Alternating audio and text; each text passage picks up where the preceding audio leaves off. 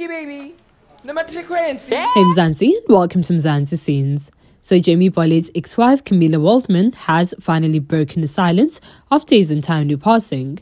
The ex-couple split back in 2008 and they have a son named Hector together. In a heartfelt Instagram post, Camilla shared an old black and white picture of them with their son. In the caption, she reminisced on their love story and thanked her brother for the amazing portrait that has created beautiful memories for them. Camilla wrote, "This is the only family portrait of the three that made our us recently rediscovered. Thank you to my brother for making it.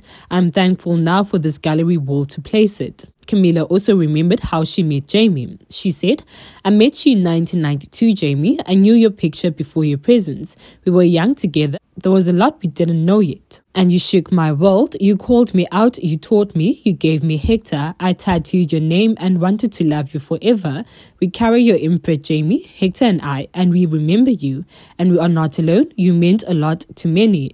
You are remembered. You are loved, Jamie. Be at peace, friend." Jamie passed away peacefully in his sleep on Monday, May 23rd, 2022. His partner Rosa said that he took a nap in the afternoon and he never woke up. Alright, that's it for today. Thank you guys so much for watching. Please like, subscribe, comment down below and hit the notification bell.